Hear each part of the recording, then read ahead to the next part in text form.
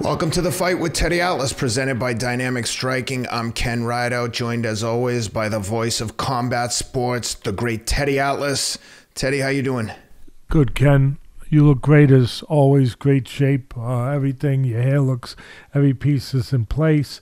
And I want to start by saying to the Marathon boys, which you're one of them, congratulations to the other one, our producer, Rob Moore. He won another. You guys, does anyone else win marathons besides you and him? He won a marathon. What was it? Saturday? Sunday. Yesterday, Sunday morning. I mean, really, seriously, do you guys got like what do you call it on that thing that you own? Monopoly? Yeah, really, you own it. You own it. Well, explain to the people what he won because yeah, it's impressive. Rob is like, to everyone who knows this, Rob is like my brother. When it comes to running, if there is any one person that I would ever be okay with someone beating me, it would be Rob, although I would never, ever let anyone win. And you would never talk to him again, so go ahead. Let's be honest. We try to be, we pride ourselves on this show, seriously, as being honest. Yeah. So you would never talk to him again, but you'd still do the show. But go ahead.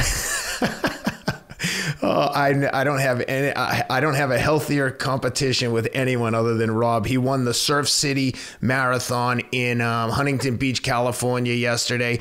We did that race together 2 years ago. I came in second. Rob was third or fourth. This year he went back and blew the doors off everyone. I think he won by 5 or 7 minutes. He ran 2:32. The levels at which he's improved is just incredible. I'm so incredibly proud of him. That's Rob Moore, M-O-H-R, for the running fans out there. It's just, I'm so happy for him. I know how much it takes to win a marathon, and it is so incredibly rewarding when you do get to win one. It's just, man, I'm happy for him. And how many people in that race? How many people in that race? Few thousand. Wow. Few thousand. Wow. It's a big race. Wow. The multiple waves. Yeah, big one. Wow, that's tremendous. Well, I wanted to make sure we got that mentioned. Congratulations to Rob. He's not running now, is he? He's I think he took a day off. Here, but right? Knowing him, he probably did a few miles to recover this morning. Yeah, I'm sure. We real quick mention of, since we're into sports, obviously overall. The Super Bowl, who do you like? I'm going to say there's something magical going on with that young quarterback in Cincinnati. I just, sometimes magic is in the air. I think there might be a little magic in the air with this kid. And I'm going to say the Bengals might claw the Rams with this kid. I mean, I understand the Rams, what are they, 4-point favorite, 4.5-point favorite? Yeah, somewhere at home. Yeah, at home. That's incredible. And look, you're right away, the quarterback at home, there's a story with this quarterback. He's been in the league with a bad team with Detroit so many years. Finally, it's his year. That happened for Tampa Bay with Brady, with Tampa Bay when he left the Bengals. And then where does he go? He goes to Tampa Bay. Where's the Super Bowl? It's in Florida. The whole thing was storybook. It was like Hollywood written. And this has a little, this has a little touch of that too with this quarterback, for the Rams, where Stafford, where you could see that. You could see that this is his time. He comes to the Rams the first year, boom.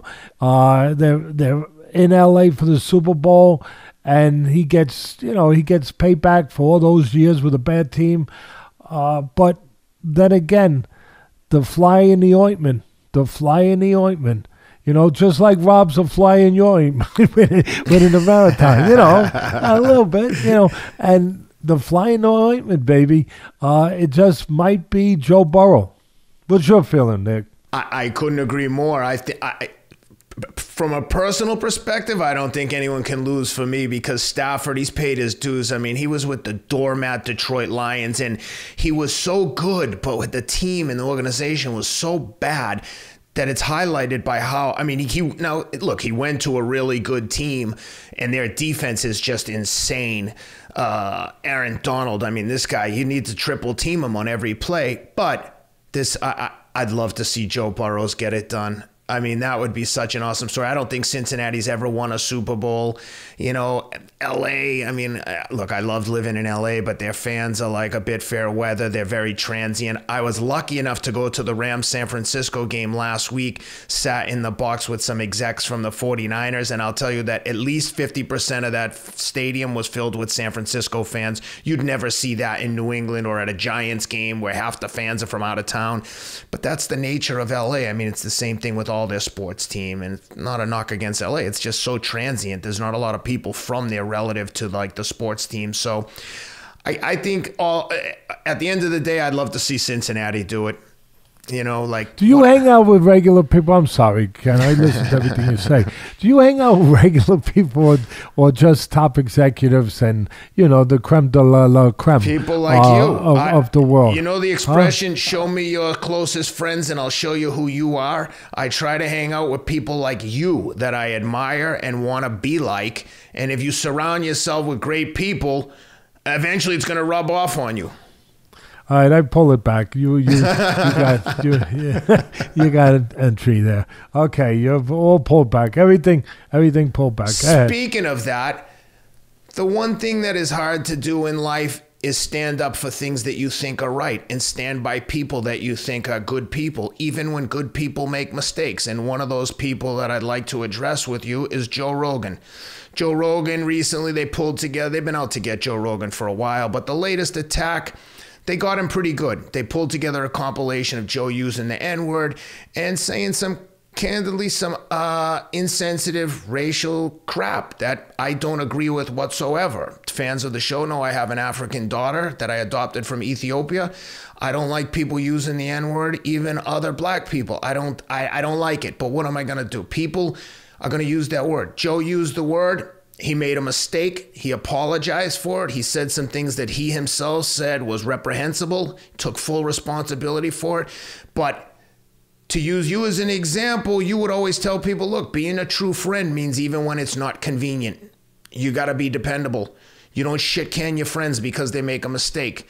You can address the problem with them. You can talk to them about it at your convenience, however you want to handle it, but you don't abandon your friends because they make a mistake.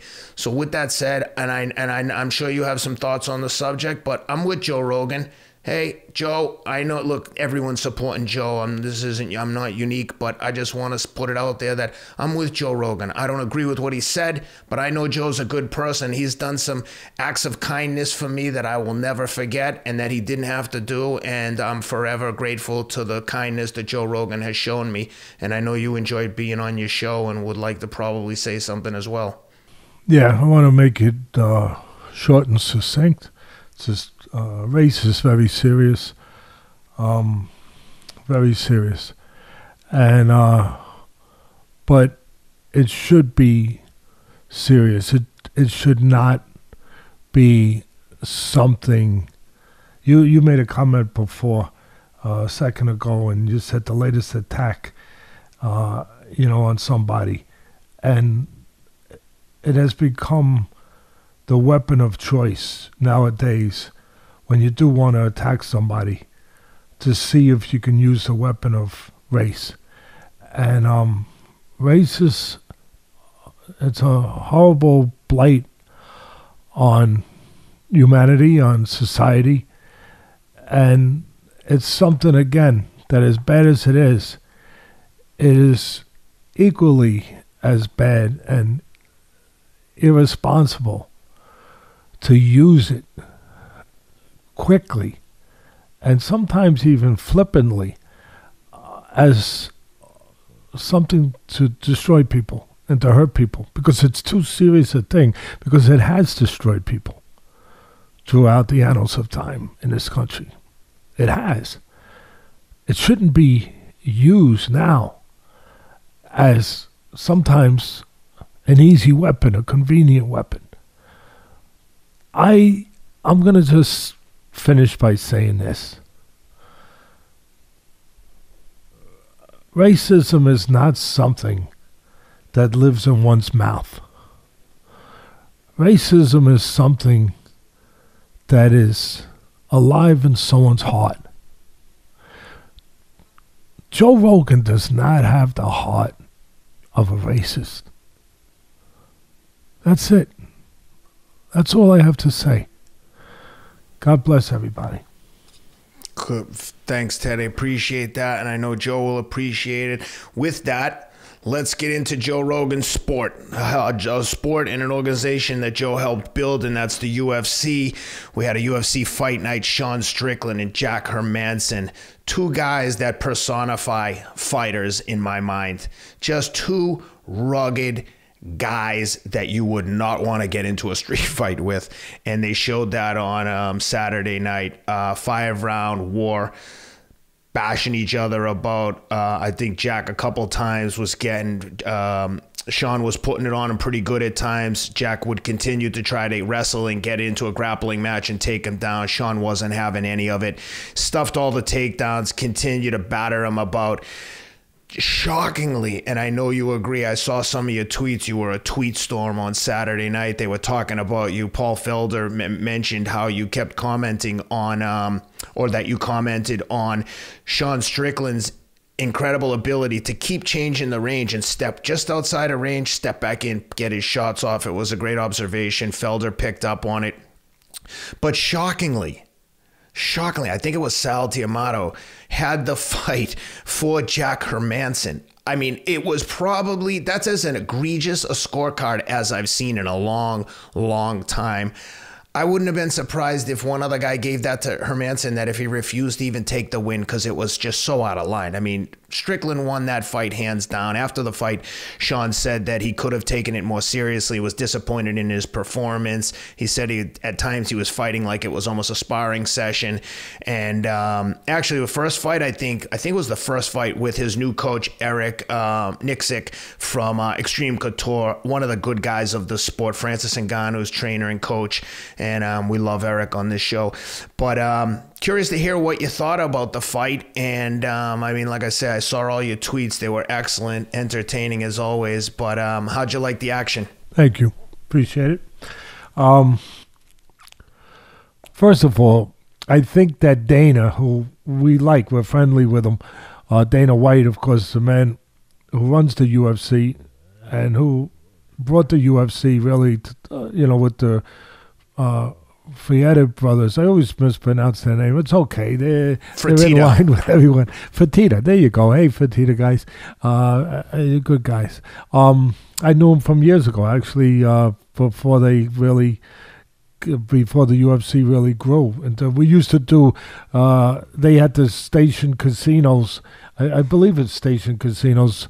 I forget whatever, but they had a bunch of these casinos in Vegas, and ESPN years ago when I was doing the commentary for the Friday Night Fights, we used to do, some shows there. So I knew one of the brothers, and like I was saying, Dana's done. I mean, anyone who can build a product to sell for $4.2 billion, they've done pretty good. They've done a pretty damn good job.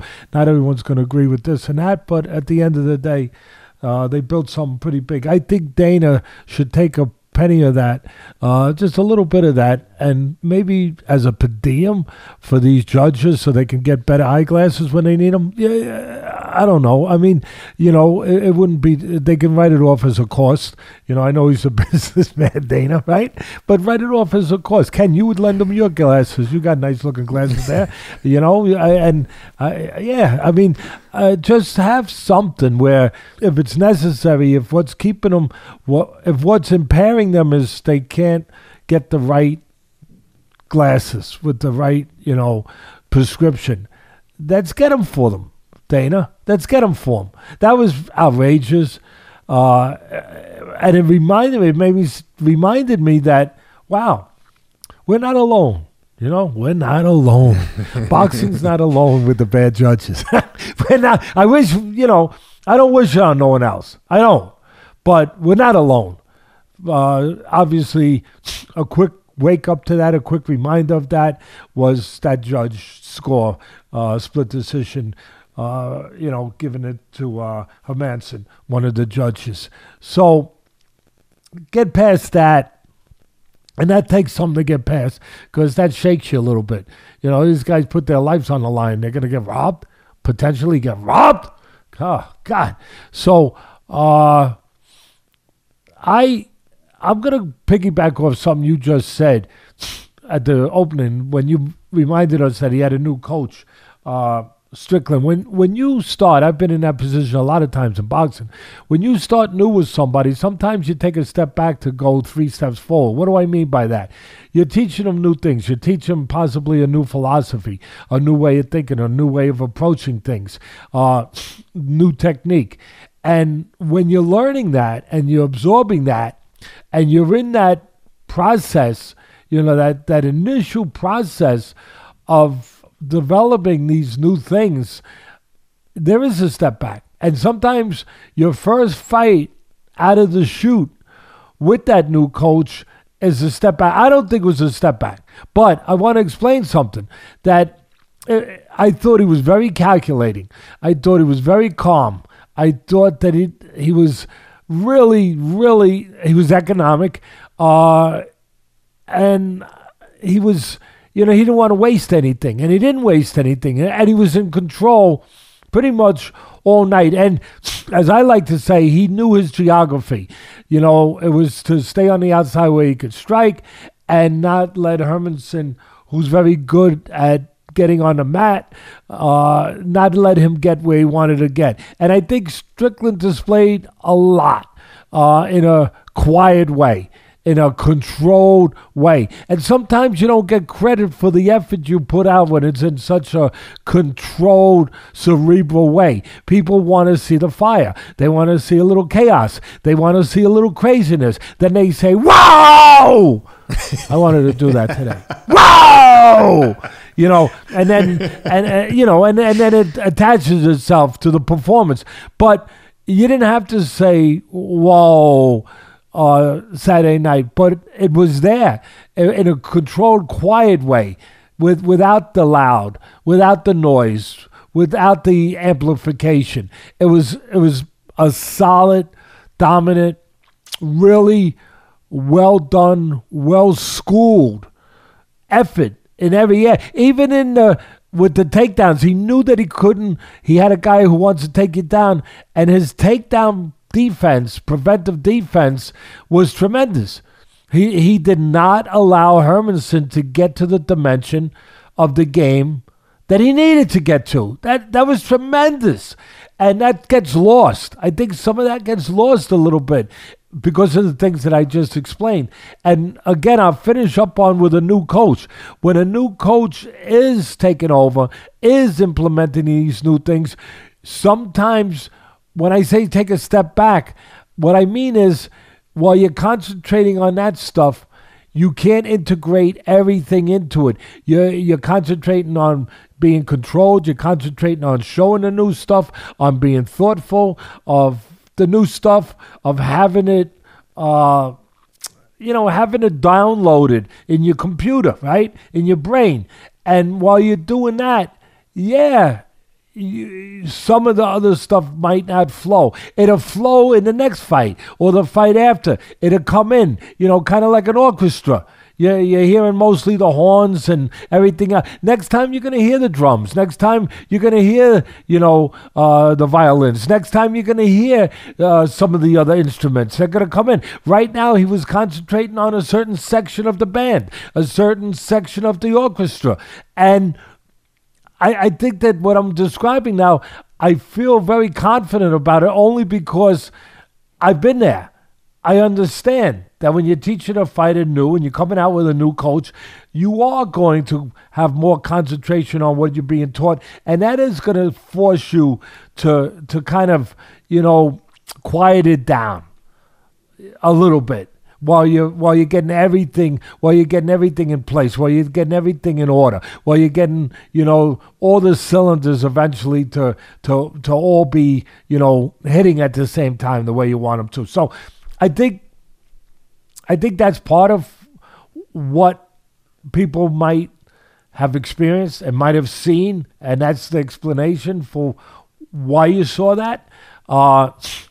Again, I'm giving him I'm giving him a high grade because he dominated, did not allow a guy who's tremendous at taking it to the mat do that. He completely shut the guy out there. And again, he used his left hand to set the table for right hands all night long, the way you're supposed to do it, boxing 101, and he was, will I make a concession in this analysis that I'm giving that there will be people out there that will say he's susceptible, he being obviously Strickland, that he's susceptible to being out-hustled, to being outworked by some guys if he doesn't get a little bit more busier sometimes in his game. Yeah, I'll make that. Yes, I'll go along with that. But that's where controlling range and being a sharpshooter like he showed he was comes in. That if you control range, you can counter.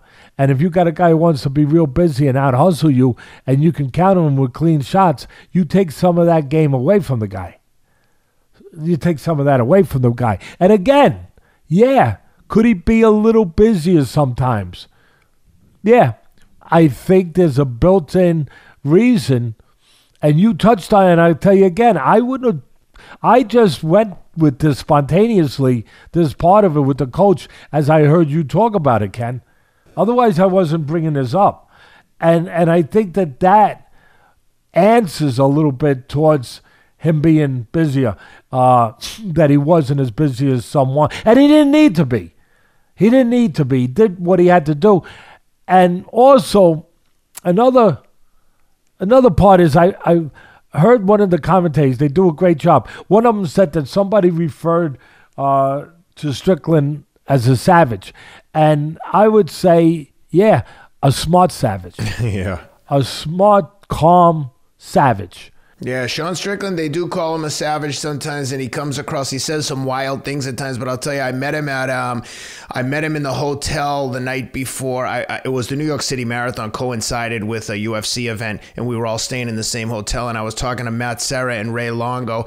Couldn't be nicer guys, completely complimentary, big fans of you in the show, and Sean Strickland came over, said the same thing. He couldn't have been nicer, said he was a big fan of the show, said he loved Teddy Atlas. He's a nice guy, and the other thing I'll say about Eric is, I feel like Eric is a bit like you in the sense that if you told me, hey, Teddy's training this guy or Eric's training this guy, in my mind, that fighter already passed a few personality tests where I'm like, I know that Teddy and I know guys like Eric, they don't align or affiliate with people who aren't good people. So right away, I think, okay, Sean's got a lot of good things going for him. I know he says some things that are out there sometimes, and I almost wonder if he's saying it for shock value to be more savage than he is. But from everything I've heard about him in the training room, he comes into the training room every day to fight. No training, fighting every day. So I think when you behave I add one thing. Yeah. I add one thing to those comments, those thoughts, and kudos towards him, positive things to him. And Strickland, grandmothers would have loved him. Yeah. They would have loved him. Yep. Especially at a dinner table, because he doesn't waste a damn thing. Yep. He doesn't. He doesn't waste one freaking thing. He don't leave any spinach on a plate. He takes everything off the bone. He doesn't throw unless he's going to land. Yep. Basically, or he thinks he's going to land. There's no real waste or throwaway punches. And he is conservative, and he's not going to burn up energy-wise too quickly either, because his demeanor is so calm. Yeah, his approach is so, it is so exact. Yeah, where he's not looking to waste anything. And he's very, as I like to say, and there's a quality.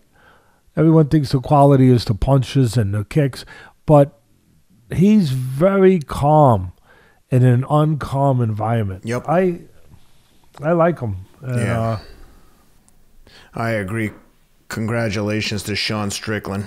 I liked at the end there, you saw something at the very end there, last 20 seconds maybe, where Strickland tried to goad Hermansson into opening up, but it was all cerebral, it was all smart.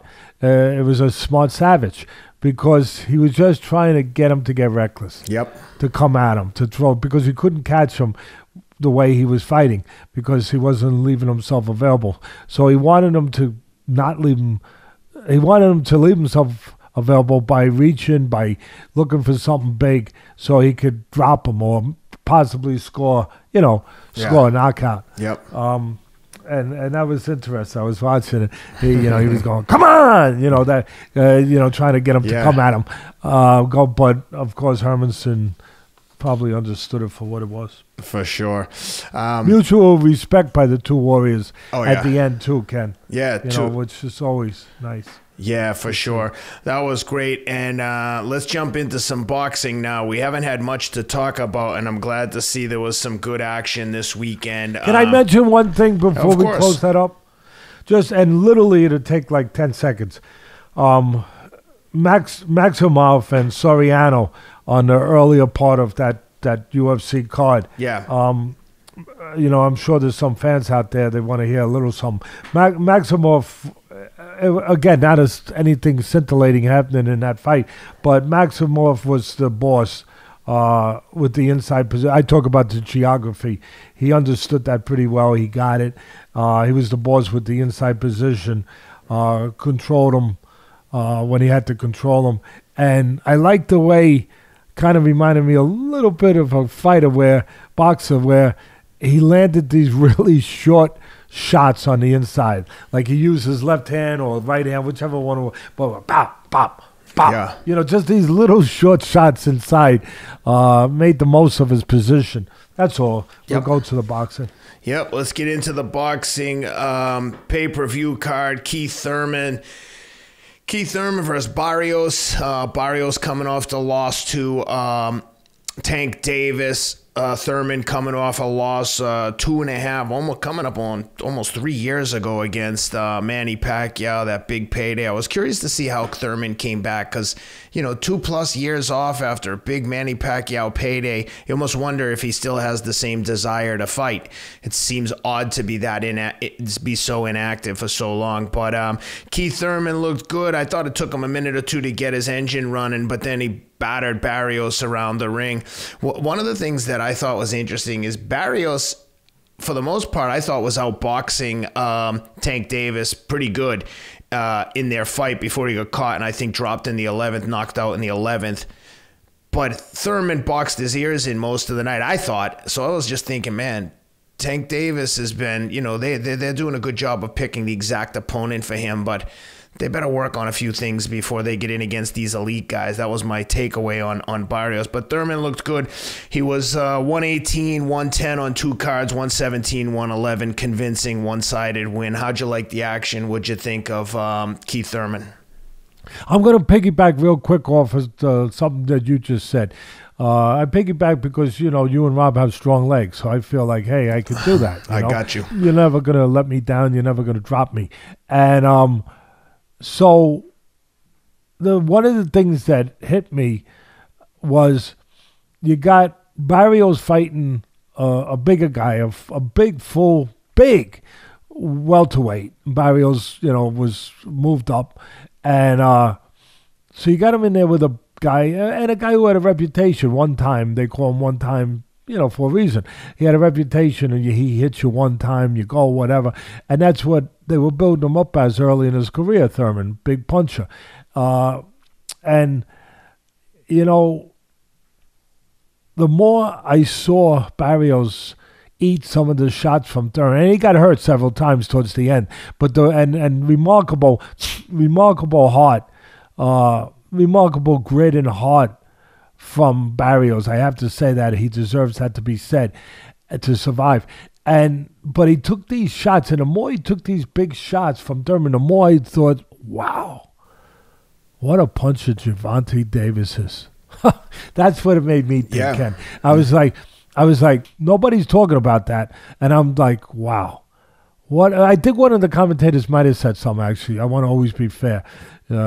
Always. So it's important. So, but I thought it throughout, the night and more as it went on. Like punches, as I always would say, I'm sure somebody else is saying it now. I would always.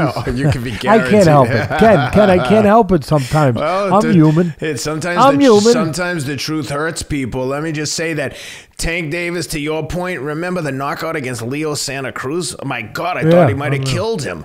But Tank was getting outboxed in that fight. But to your point, he also was coming up from like 130s to fight. I think he fought Barrios at 140, so Barrios moves up to 47. But to your point, he took those shots from Thurman at 147, and Tank coming up from like 135 to 140 and smashed him shot. Well, he dropped him twice, and then finally the last one. Yeah. But it just reminded me of what I always say. Punches are born, they're not made. That's it. And he's a prime example and a great example of, when I say that, of showing it what it is. I mean, Tank Davis is just a born puncher. Yeah. And the one thing that I'm going to come back at you a little bit with, that I think you're a little erroneous, is to mark him a little bit, Davis, as just a puncher or just a walking guy that could be easy to outbox. He's got great skills. I think Davis, I don't know if he's always respected enough for those skills, because he is such a big puncher that we look at that sometimes. But he's a good boxer. He's a great counter puncher. His defense is good. He's smart. He's cerebral. He can set you up. He knows what to do at the right time.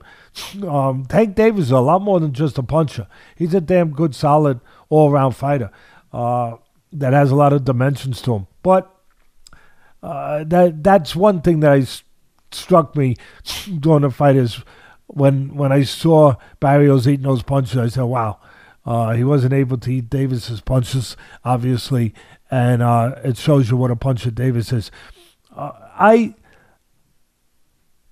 I didn't think Thurman has not looked the same all the way back to when he had surgery years ago, his first surgery, I believe. He had surgery, and then he was off about 2.5 years after that surgery, somewhere in that neighborhood. He's been off a couple gaps of 2 years in his career. But then he came back against Josito Lopez, I believe, if my memory serves me right. And he almost got knocked out in that fight. He started off good, then he kept pulling back straight with his hands down, and Josito was catching him. Josito was a smaller guy moving up, so he didn't really have the bang to really damage Thurman the way somebody who had a little bit more weight on him and a little more power could have. I mean, he was in danger he could have got knocked out in that fight. I mean, he won the fight. He got ahead early in the fight, but he was getting caught really bad hooks as he was pulling back towards the end of the night, and put himself in a perilous position. And I thought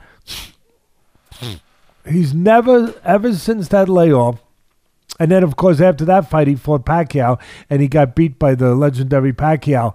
I never thought he looked near the same Thurman that we thought we were going to get. And there's Thurman that was tested against Porter. I know he had a lot of hand-picked opponents on his way up. That's what everyone does. But then when he fought Porter, that was a real test. And he beat Porter. And he took what he had to take.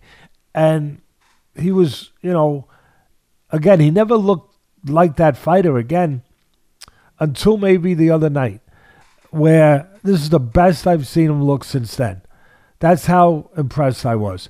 He was fighting a smaller guy that moved up. I get it.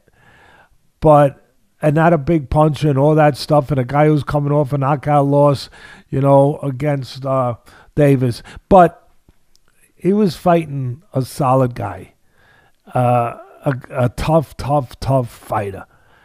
a legitimate guy. And Thurman got hurt towards the end of the fight. And that I have a little bit of a, what do you call it? I have a little complaint here with the camera people or the producer in that fight. Because tell me if I'm wrong, Ken, but I unless I missed it, they didn't really do a good job of showing you that punch that hurt Thurman. And it was important to show it. Why? Well, it's always important to show a punch that hurt somebody. But especially in this fight, it was a one-sided fight all night up to that point. And if you want to keep the attention of the audience, which of course you always do, right? You want to keep them there. You have to give them a reason to be there. And that was a reason to be there, that Barrios could still knock him out. He could still pull it out of the fire. So you have to show that punch. You have to show that. Now, maybe I missed seeing it as clearly as I could have, but you have to show it more than once. And I just didn't think they did a good job doing that, where it's such... I mean, it's such a possible turning point of the fight where the guy who's getting beat up all night hurts him, and maybe there's a chance it's going to turn. We got to see it. And I didn't see it. I know that Thurman's been hurt by body punches, and everyone kind of went along that line, like he got hurt in the body because he has been hurt in the past by body punches. But I didn't get a clear look at it. Teddy, for the price... Did I miss it? Did I miss it, Ken? For the price we paid for that pay-per-view, that's a whole nother topic I want to address with you after we break down the fights. It's just, it's infuriating that I paid that price for that fight. I think it was $80. I tried $80. I tried not to even... I wasn't going to say none because I feel I didn't want people to laugh at me and say, "Hey, sucker," sucker. I actually felt like that when I was buying it. I'm like, at some point we should just like boycott this crap and not even cover it. You want to charge us $80? No, you know what I thought about? I didn't think about boycotting. I thought about the days 30 years ago when they had the black boxes. What happened to those black boxes? That's what I thought. I'm being honest. No, I think that there are people that can get those illegal streams. I don't like to do it, but $80 for a fight. Wait, stop. All right, Ken, here we are. I got a legal stream for you. You don't have to pay the $80. What are you going to do? Take it? Okay. Here's your $80 back. I got the stream. Well, I mean, I think you could find a way. You're a decent person. You don't hurt nobody. You're raising a beautiful family. You care about good things. I don't think taking $80 out of the... or not out of their pocket, but I guess it's out of their pocket. $80 out of the pocket of a rich promoter. I think you could live with that. I have a funny feeling your conscience will not keep you up tonight. Yeah, there's no love lost for the promoters, but I gotta say, $80 for that should have been on like HBO After Dark. I mean, that could have been a Friday night show. I mean, no offense, but come on, like...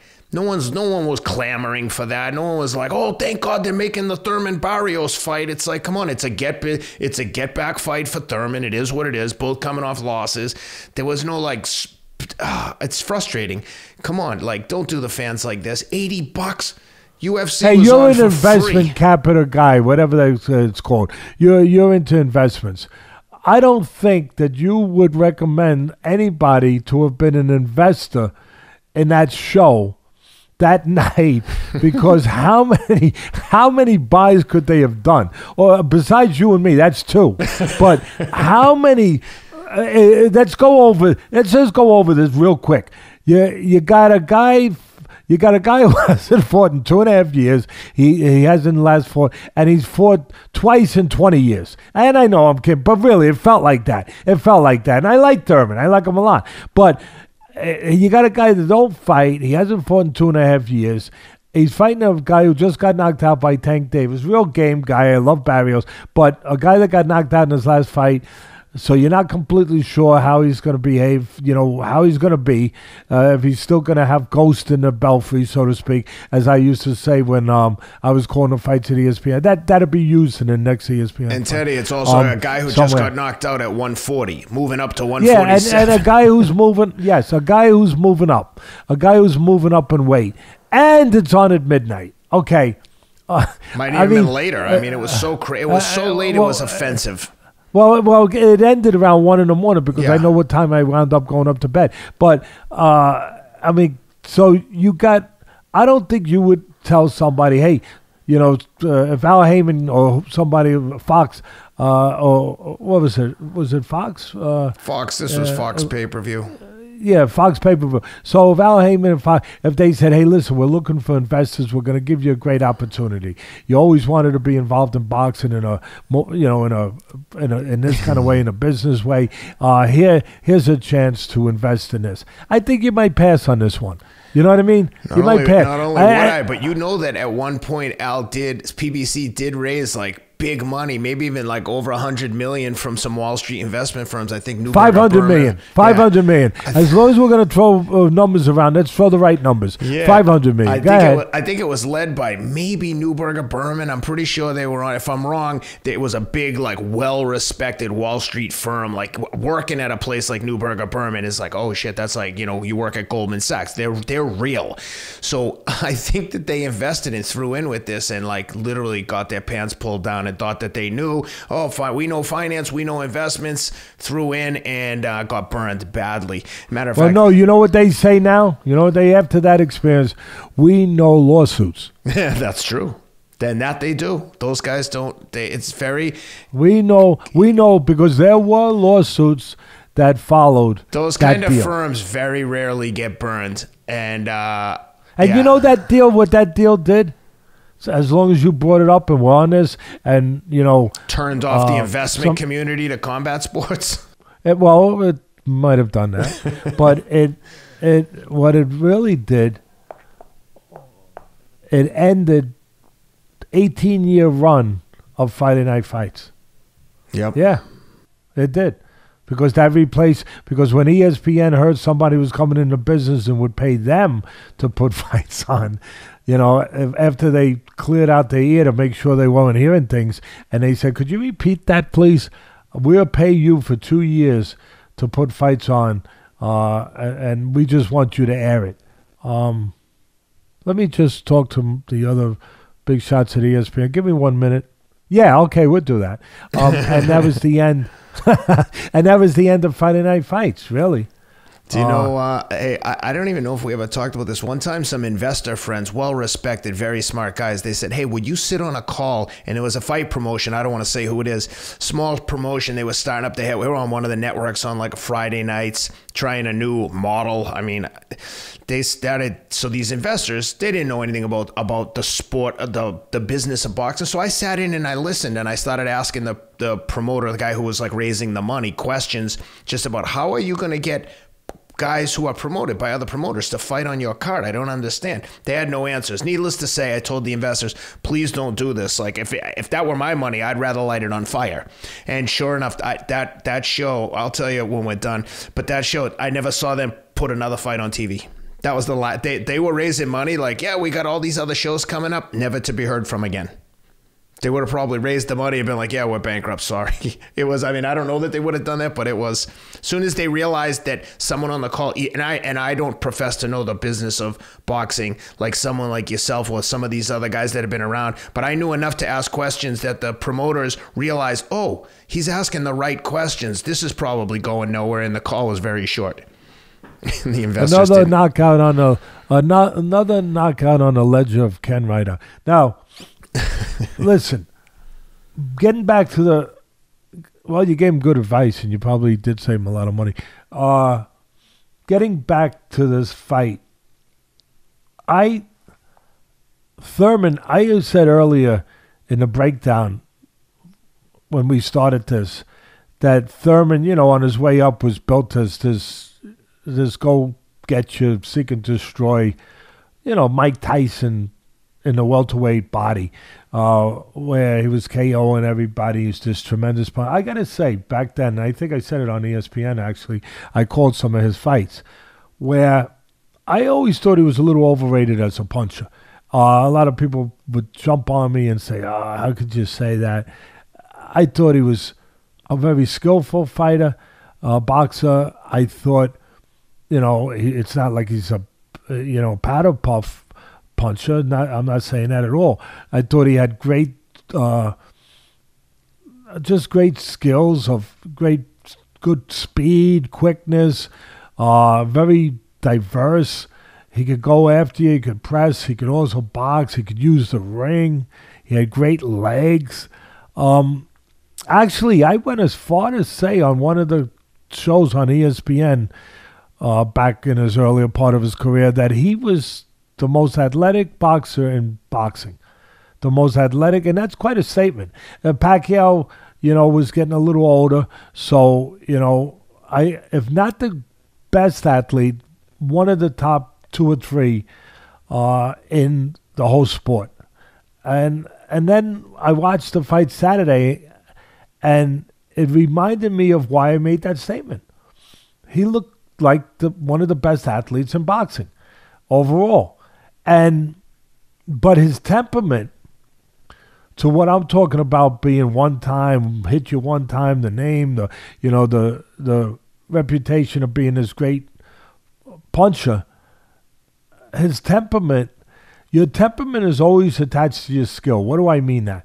You could be the greatest puncher in the world, but if your temperament is not to go get guys, you're not going to show that attribute of power as much as somebody else who tends to be more aggressive, tends to be more assertive. That is not the personality. You are attached to your personality, how your skills are dispersed, how they're used.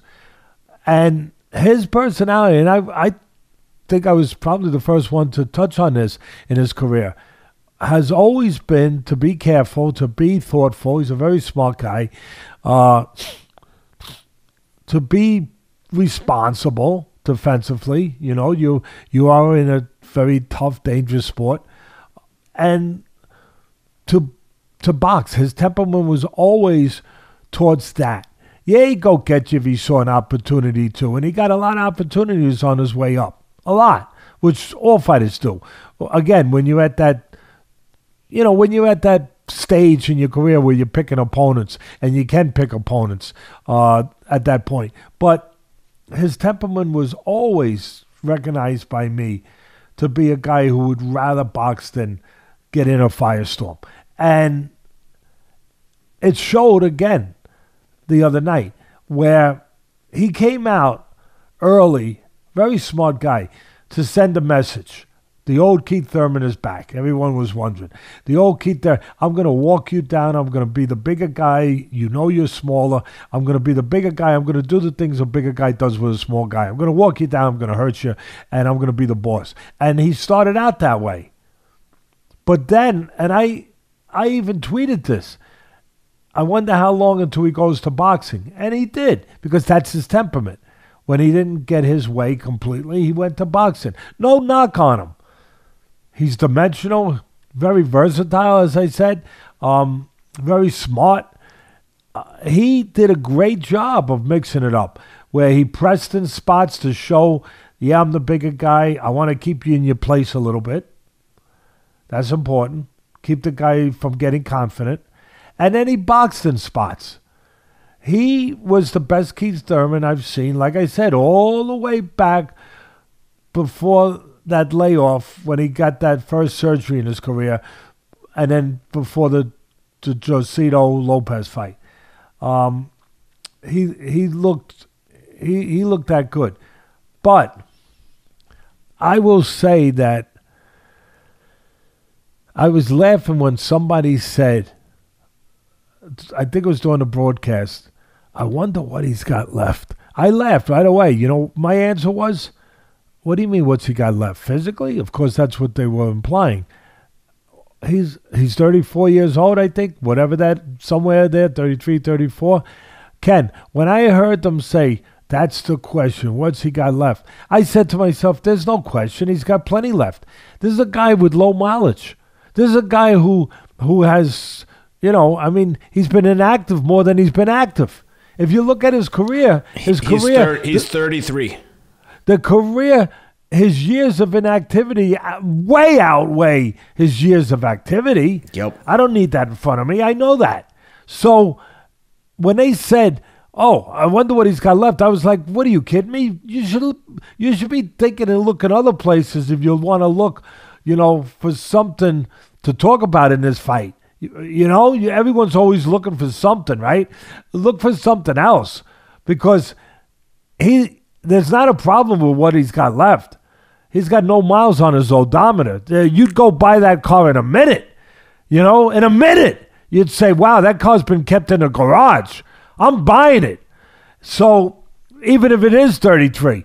So my thought went to, where is he at mentally? That's the question with Keith Thurman. And it's the question now for the people that love him or wonder whether or not they could hook their wagon to him again as far as his future goes.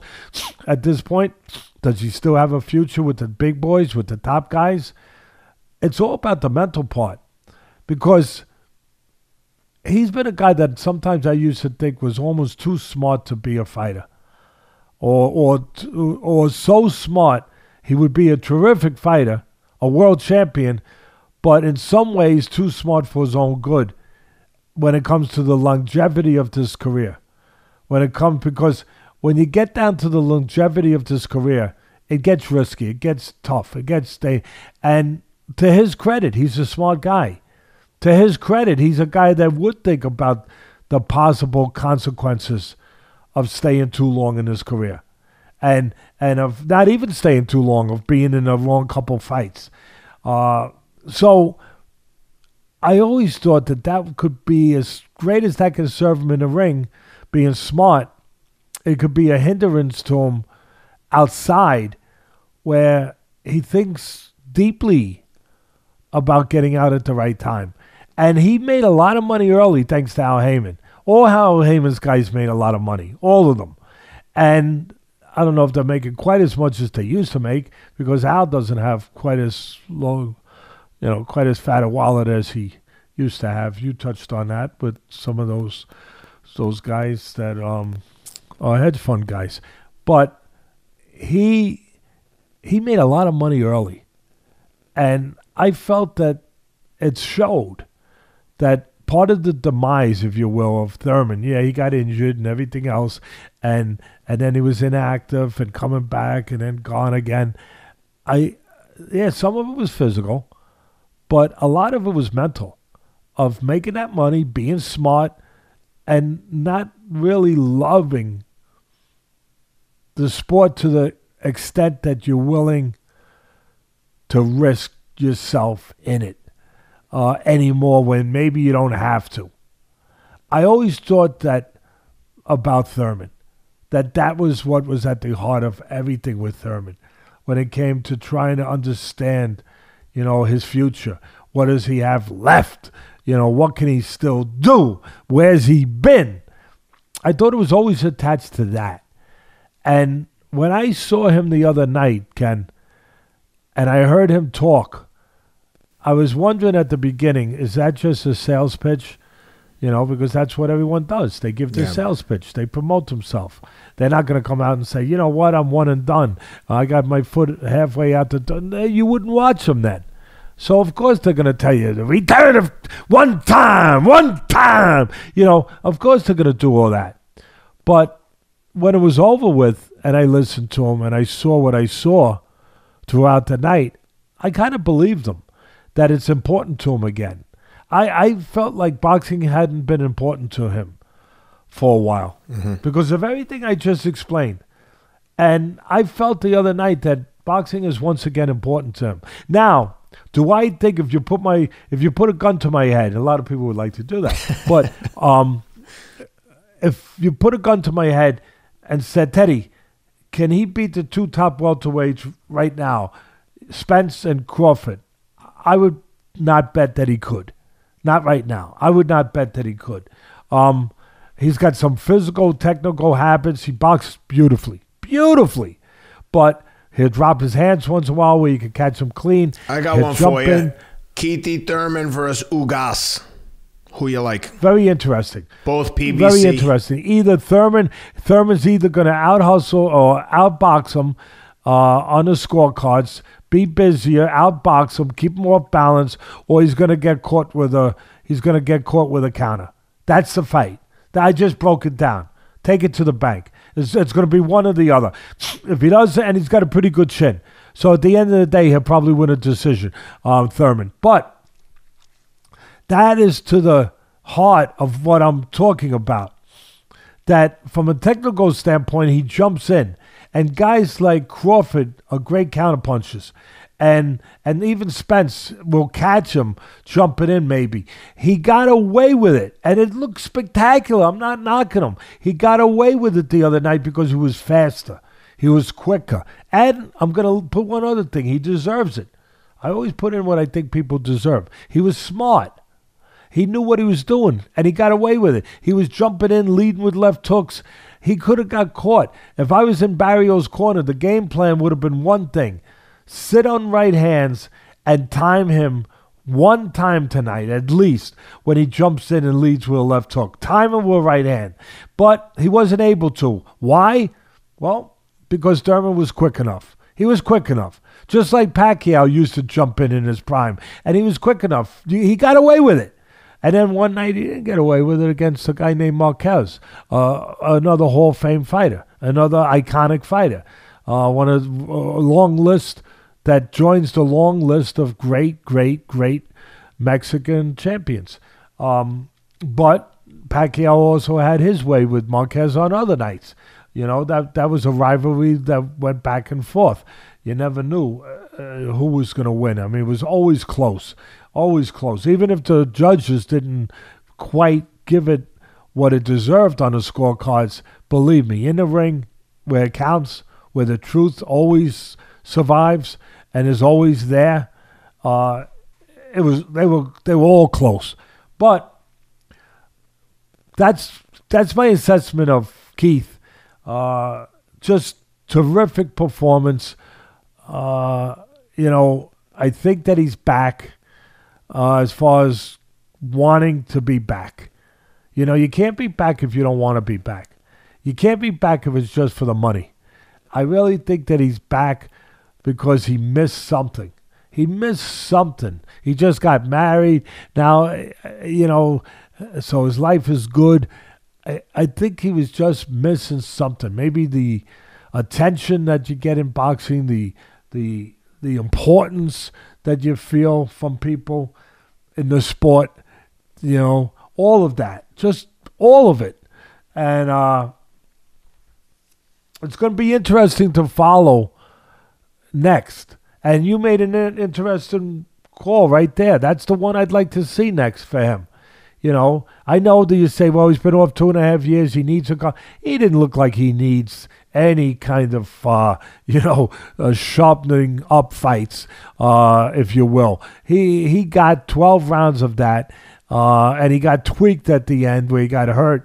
I'm still looking to see it. If Ken, the next time, you know, I know you hang out with all these producers and executives. If you're hanging out with the guys like this weekend, maybe having a martini with the heads of Fox, could you ask them if they could go back and to the archives of last week and show the replay of where he got hurt? Because I like to see it. I'm going to call and I think the fans, and you never answered that question complete. Yeah. See how I always have a way of circling all the way back.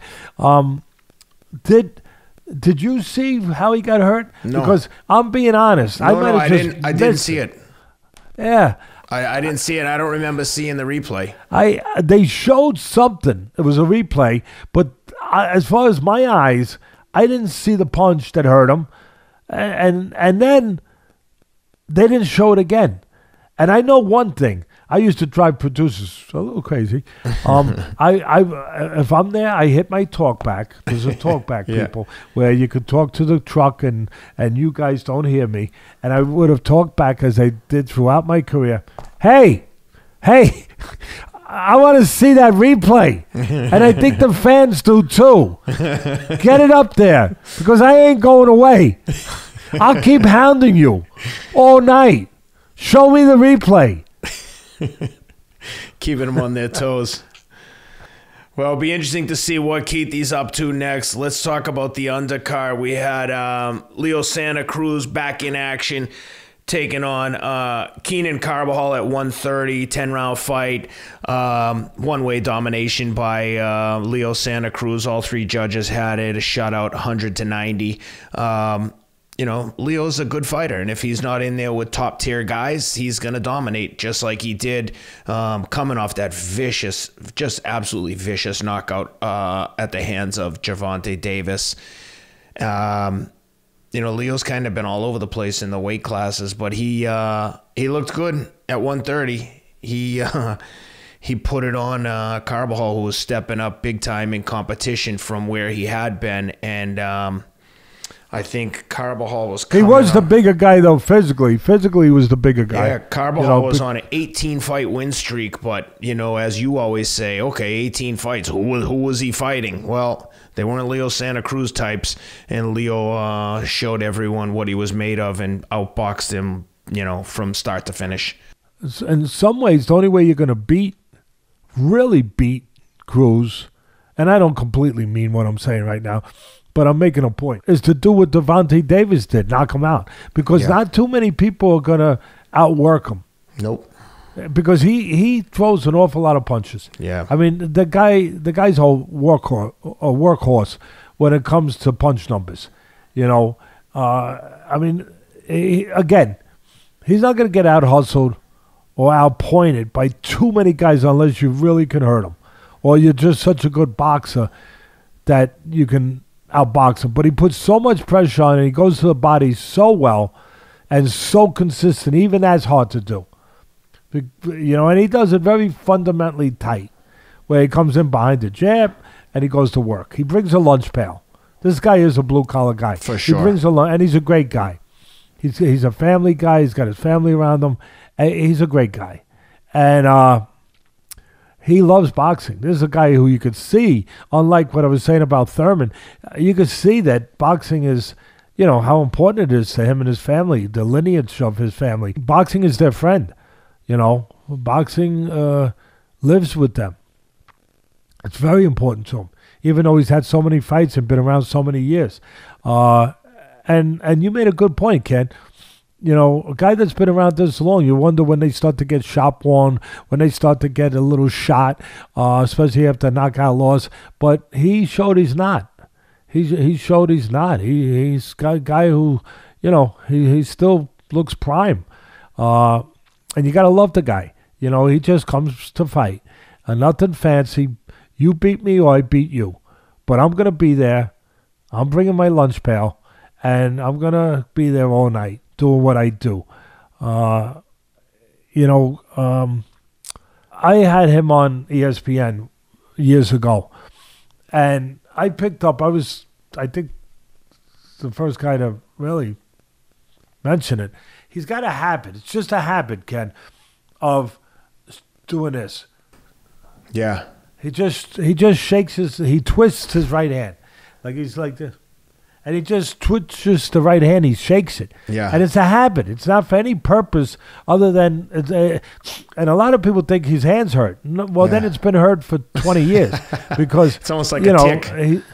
Yeah, exactly. So I always would get to me because I'm a commentator, I'm a broadcaster, I'm an analyst, but I'm a trainer. That's what I am. I'm a trainer. And my whole life, and a teacher. So it would get to me. I would say, why does the trainer in the corner, why does nobody, and the commentators never mention it either, but what would get me would be the trainers. Why does nobody ever tell him to attack when the fighter sees he's shaking that right hand?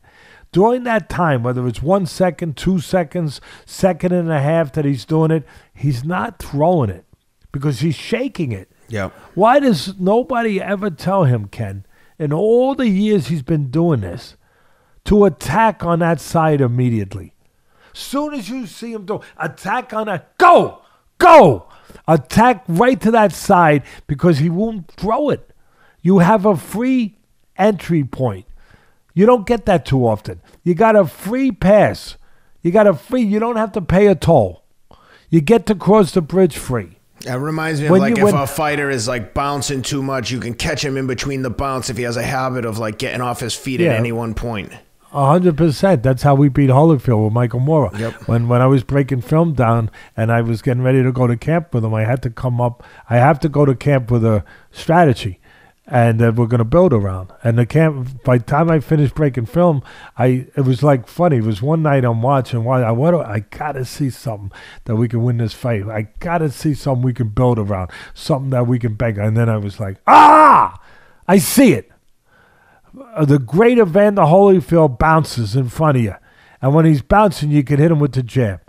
And you could disrupt his rhythm just long enough to keep this great warrior busy, to catch him off rhythm, off stride, and be able to score something where he doesn't continue coming forward for that, for that second and a half. And it's the same thing here. If I was getting ready to fight Cruz, that's the first thing I'd say. Okay, I get my fighter in the film room, sit him down, say, okay, look, you see him doing this, twisting that right hand, you immediately attack to that side because he's not throwing it. You got about a second and a half. It's kind of like those great movies when they're getting ready to rob a bank. All right, now when we cut the alarms, we got about 2 minutes to get in there and get out. Yep. Okay, guys? You got 2 minutes to get in and get out. Not 2.5, not 2 minutes and 10 seconds. You don't have time to listen to Ken and his podcast. You got 2 minutes. Get in, get out.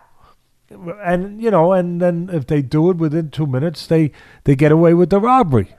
So I again, it would frustrate me as a trainer that nobody ever took advantage of that or used that information, But Carbajal would have had to do that a lot to win the fight, because he was outgunned. As far, he was a bigger guy naturally, but I'm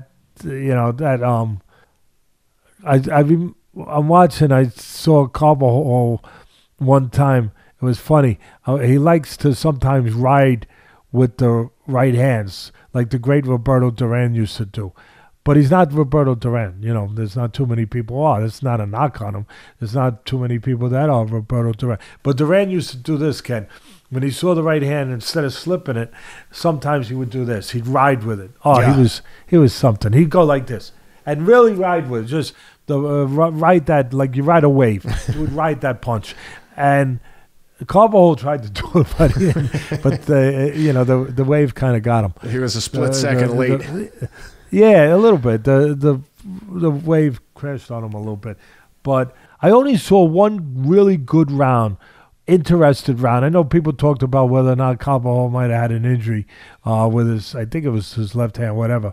But I only saw one really invested round where he invested himself in that round. I forget what it was. It was later in the fight where I thought he might have won the round, actually.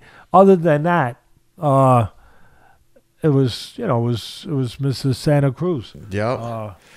Well, the fight. One other thing I made a note of Sure. in my 19 pages of notes over here. I work at this, guys. I work at this. For you, the fans, for you. I try to deliver everything if I think it's worth delivering. I just thought it was a little, I don't know, out of the ordinary that the referee paid so much attention to Carbajal's cut. Not Carbajal's. Santa Cruz. Santa Cruz's cut. I mean, listen, I'm for safety too. First thing, safety. And listen, but it wasn't obstructing much, really. It was on his eyelid. The eyelid could be a bad spot. It could be a bad spot. But after you have the doctor look at it once, unless it gets like massively worse 100%. or it's pouring blood, I didn't notice anything deteriorate. And he just kept going to bringing the doctor in and looking at this cut. And again, when we saw it, it wasn't getting worse. And we've seen much worse. But again, I'm not trying to minimize it. We want safety. It wasn't a bad spot on the eyelid, but I don't know the last time I saw a referee pay that much attention to a cut of that size, or at least that looked like we've seen worse. Well, the fight before that was a super entertaining 154-pounders, two really good guys, Vlad Hernandez and Jesus Ramos. Ramos gets the 6-round stoppage. I thought the fight was really entertaining, and Ramos put an exclamation point on it at the end. Two southpaws going at it, young up-and-coming fighters, and I thought that was a really good fight. That was... that made the pay-per-view. Well, Hernandez was an up-and-coming young fighter. He was more the veteran who was there to test Ramos. That's right. But I get what you're saying. You know what it was, Ken? And you're 100% right. It was a test for the young Ramos. They threw him in there. They didn't throw him in. He was ready for it. But they put him in there with a guy that would test him a little bit. Or they thought would test him a little bit. A guy in Hernandez who's a tough guy. He's more mature. He's been around longer. And, he's a busy guy. He's in your face. He's throwing. And I think he's fought, obviously better guys than Ramos has up to this point. So it was supposed to be a test for Ramos. And it was. It's the kind of fight that will help him, make him better. But the one thing that I noticed right away about the fight, Ken, where the commentators were saying, this is going to be a test, this is going to be this, which, it was. And wow, he's right in there. Look at Hernandez coming at him. There's only one thing that I saw that mattered. A lot of times there's a few things. One thing that was prevalent, really. One guy was throwing punches. That would be Mr. Hernandez. And the other guy was placing punches. That would be Mr. Ramos. That's all that mattered to me. As soon as I saw that, I was like, hey, guys, calm down. If I'm sitting in a chair next to you, you're going to be upset at me right now. Because I'm going to say, hey, guys, I don't care what the action is. Are you seeing what I'm seeing? Only one guy's winning this fight. It's going to be Ramos. Why? Because he's not just throwing punches.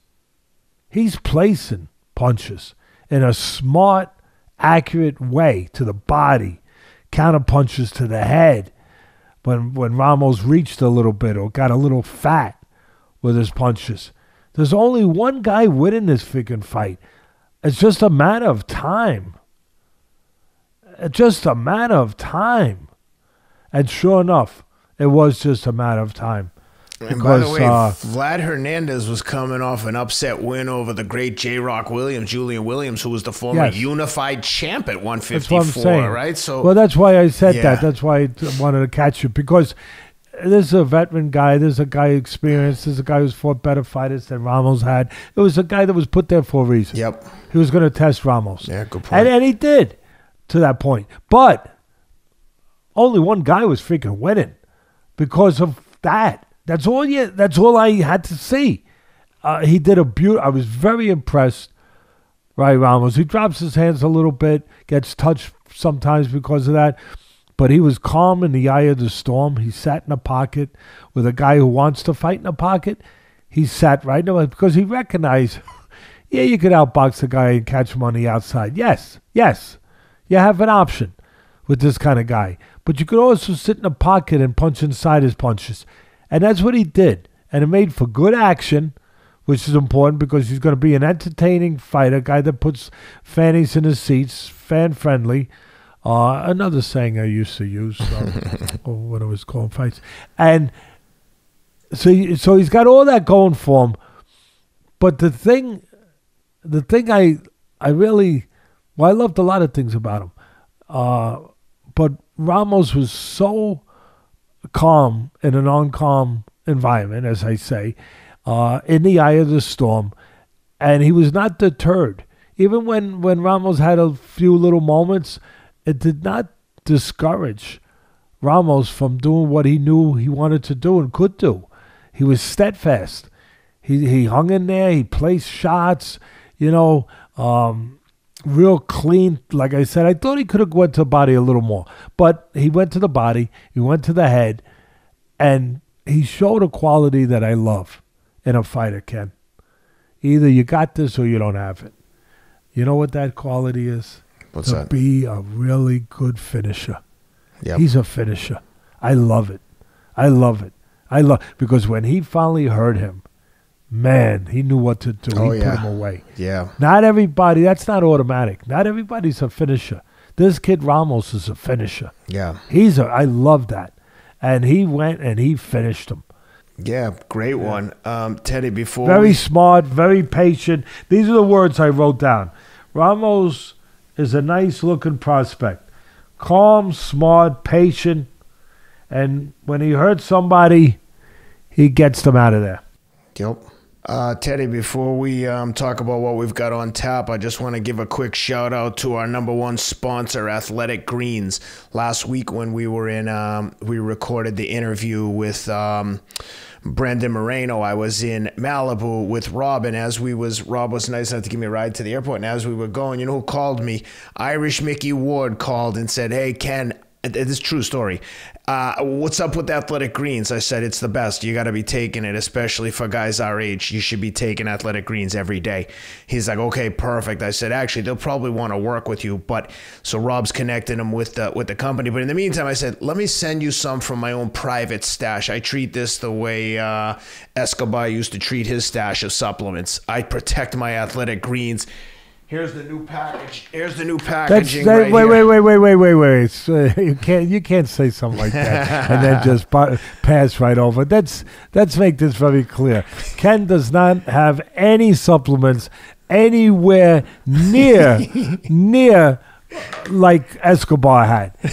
There is, please, before you guys even put down your phones, put down your tweets, put down whatever devices you have in your hand right now that you're about to go nuts.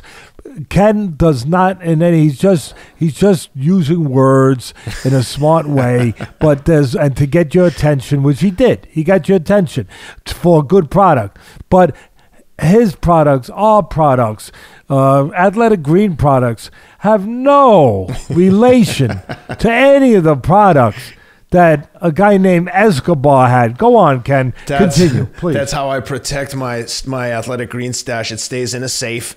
So anyway, Mickey called me. We sent him some while he's getting linked up with the company. But again, I talk about this all the time. These guys spent 10 years with top nutritionists to develop this product. It's got all the whole food sourced ingredients you could like, vitamins, minerals, blah, blah, blah, blah, blah. You know the drill. I take it every single day. I suggest you do too. For our listeners, you can get 10 free travel packs when you place your first purchase. Those travel packs are valuable to me. I take them everywhere. Honestly, it's easy, it's convenient, it tastes good.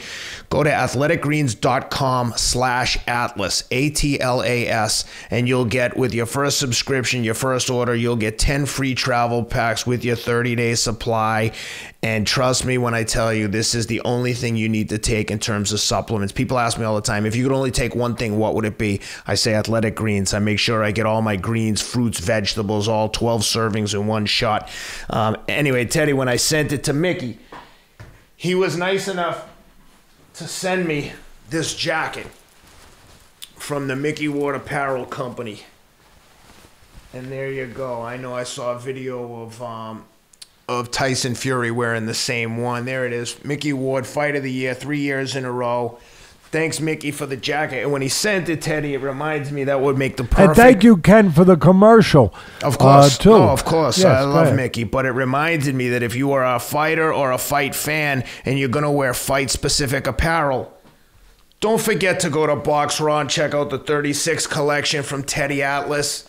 There it is, number 36. See how he keeps me in there, my man. You get the Teddy Atlas signature I thought I was on the pushed label. out. Go ahead. There you go. I wear this when I'm sparring with my children.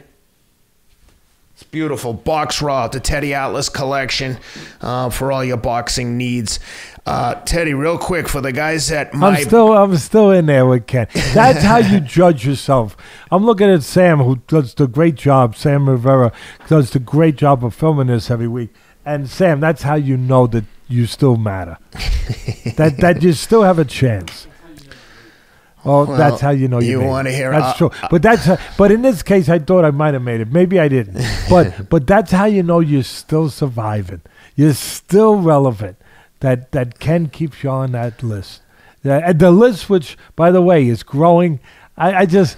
really, it's along by those the moment. lines here. Growing by the moment, baby. I got a good one for you along those lines that you'll have a field day with. So last Sunday, I went to the Rams 49ers game. The Friday night before that, I was in Atlanta with my friend Jesse Itzler, him and his wife Sarah Blakely. Sarah just sold her company Spanx for a tidy $1.2 billion in cash to Blackstone.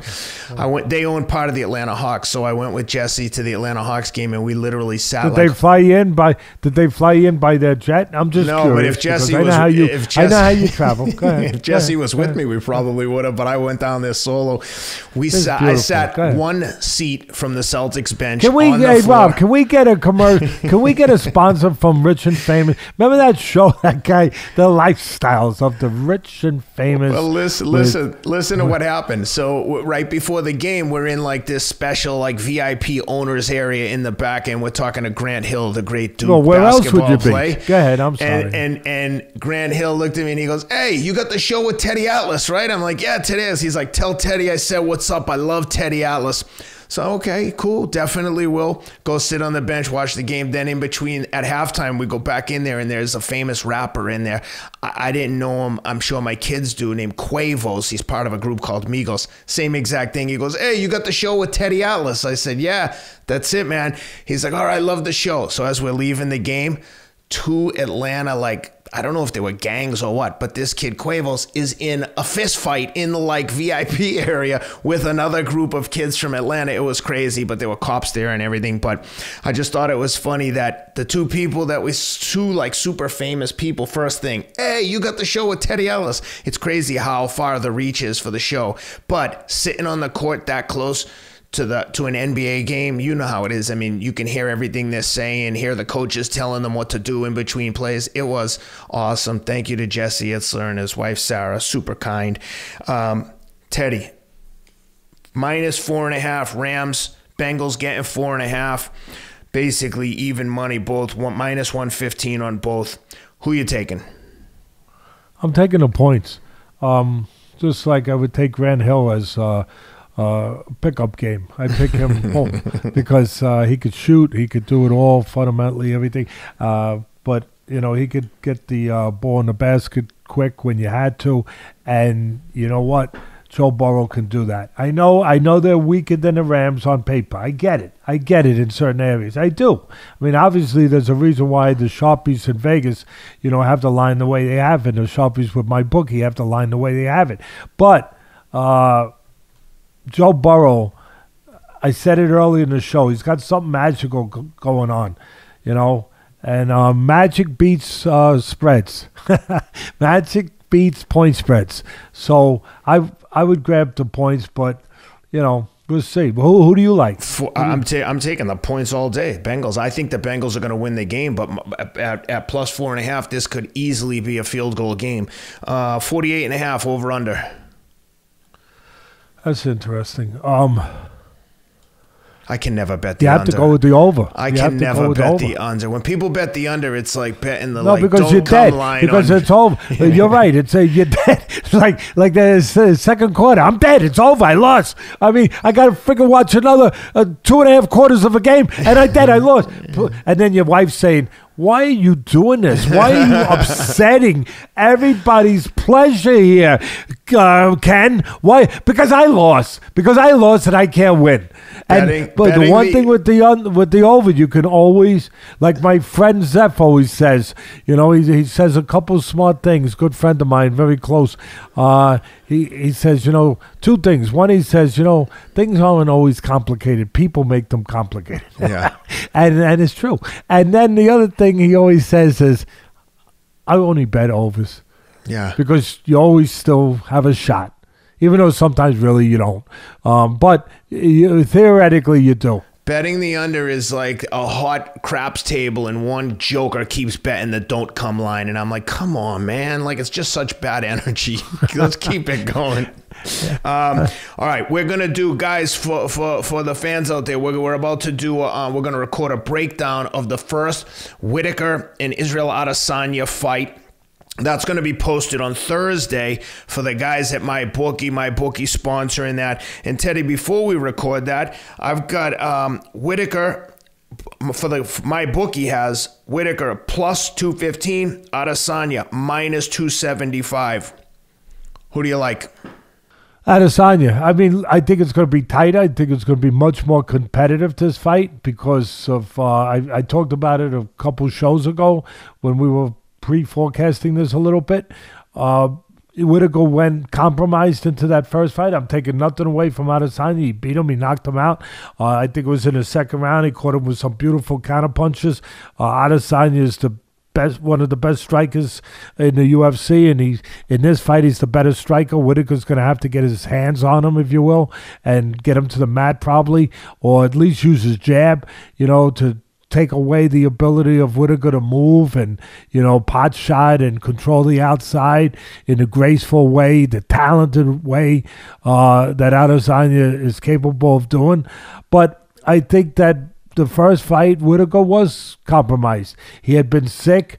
I don't know I don't recall all the exact details, but I know he had a pretty serious ailment to do with his stomach. He had to have surgery for it. He was inactive for a good period of time, and then the first fight after that was defending his title against Adesanya, and he got knocked out. He's got 100% health this time. He's not dealing with those kind of situations, that I just talked about. And not only is it fair to probably say he wasn't 100% physically, Ken, for that fight, being that he was coming off that ailment, but he wasn't. There's no way he could have been 100% mentally right. Yeah. There's no way. When you're going through that, I know the fight business. I've been in those situations. If your fighter is compromised physically, he's compromised mentally, which is more important, because he's not as sure of himself as he normally would be. Yep. Because of what his physical ailment had been. Yeah. And that had to be the case with Whittaker, that he had to be compromised mentally going in. I think this time he's in a much better space, a much better place, mentally, physically. I think it's going to be an interesting fight, much tighter fight, but I still can't go against our buddy who's been on our show a couple of times, and his trainer. I can't go against him. I think he's one of the most talented, if not the most talented fighters. But definitely there's a few very talented guys that do it their own way, kind of like Bruce Lee's, in the martial arts business. They do it their own way when they get in that cage. And Adesanya is one of those special guys that his talent, his physical talent, is matched by his instinctual abilities. He's got great instincts, and he's got a great mind, great toughness mentally, great belief as far as he's always going to find a way. He's always going to win. He's only lost that one fight where he stepped up, which was a big step up in weight. He went up to light heavyweight to fight, I think it was Blachowicz, right? That's right, Jan Blachowicz. And Blachowicz was just too big. And listen, maybe you could say Adesanya fought the wrong fight because he allowed himself to get into the grips of Blachowicz, who wanted him in his grips so he could take him to the mat. Yep. And use his strength and use his great abilities on the mat. But this fight in the middleweight division, in the rematch, I'm going with the guy who's got the belts right now, Adesanya. All right. Well, guys, stay with us. We'll be back. Is there an under-over on that? Is there an under-over on that, Ken? There is. Over-under 4.5 rounds, minus 125 for the over, minus 105 for the under. So basically, I'm will it go with the distance? Over. Yeah, I'm going with the over, Ken. I think it goes the distance as well. Well, listen. I don't know if it'll go the distance, but I think it'll go long enough. Well, you have 2.5 minutes in the last round. Unless you think it's going to get stopped there, it's going the distance. Let's go break that fight down and record a... No. It only goes the distance if the bell rings and there's still both guys standing. Yeah, over-under 4.5. So you got the last 2.5 minutes. But, yeah, that's what I'm saying. But, it's not guaranteed to go the distance. No. Otherwise, there wouldn't be an under-over. Yeah, no. I'm with you. I'm just saying if you're taking the over, you're pretty much betting that it's going to go the distance. Because the chances of it... Oh, you think it might get stopped in the last 2 minutes? I think it could. But I just think that gives me enough of a leeway, enough of a cushion that, I'm gonna take the over. Again, for the same reasons I just explained. Yeah. I think Whittaker is going to be better mentally and physically this fight. But Adesanya's, he's a dangerous counterpuncher. But I think, that's the reason why I think it's going to go over. I think that Whittaker is much more aware now than he was the first time, obviously, of how dangerous this guy is counterpunching and how you can't give him opportunities to use that great, talent. And if you see in that, you can't reach. And when you see in that first one, he went into like one of those 50-50 exchanges where they both just for a minute, let's just fire, and he got caught, and that was the end of the fight. I think Whittaker is going to know better than to do that this time. Well, yes, that's what I'm saying, and no better in one specific area, not to reach. Yeah. Well, even if you get into a firestorm, do it at the right distance a little bit. Don't throw too many, because you don't want to stay in the middle too long with a counterpuncher like this. You don't want to stay in that susceptible area. But the main thing, don't reach. Don't throw anything from too far away. Let's go watch the fight, and we'll break down the first one, and we'll put that up on Thursday, guys. Thanks for being with us. Hope you enjoyed the show. Teddy, thanks for doing this. And we'll be back, like I said, Thursday with the preview or a breakdown of the first Whittaker-Adesanya fight. Thanks for being with us. Let me ask you real quick before we sign off here. The fans wanted me to. I just got it on my computer. Let me just look. Yeah, people know that I'm jiving with them because I don't even know how to look at the internet. I never have. I don't even know. But let me look here. One of the questions from the fans. Oh, who will Ken be watching the Super Bowl with? Will it be with Goodell? Absolutely not. Do you remember Deflategate? Goodell, you're on my crap list. No love for Goodell. That's right, with the footballs with Brady. Witch hunt. That's right. Yeah, witch hunt. It was a witch hunt. Of course it was a witch hunt. Okay. Well, thank you, fans, for that. To you fans out there, you got your answer. All right, guys. See us on Thursday. We'll be up with the fight breakdown from the first Whittaker-Adesanya.